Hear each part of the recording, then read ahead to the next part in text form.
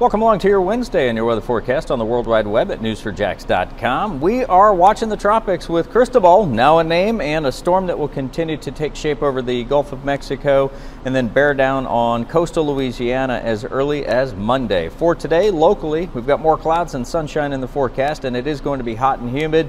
Not much in the way of the showers or storms here for today, but we will see the increasing volume coming in late tonight, so we're talking 8 to 10 o'clock overnight tonight and in through our Thursday, and this is a pattern that will continue over the next several days here. We're talking about through the weekend and the start of the work week with wet weather. For today, daytime highs are in the upper 80s, but it's going to feel closer to the 90s when you factor in the humidity. Temperatures across the board are going to be warm in our inland areas. Looking to beat the heat, that onshore flow will keep the beaches and the Golden Isles generally around the lower 80s. We'll be in the lower 80s nearly widespread for Thursday as the clouds roll in along with showers and storms, and there's more that continue into our weekend and work week forecast. That is your forecast, always just a click away at News4Jax, just a shout away on your favorite devices.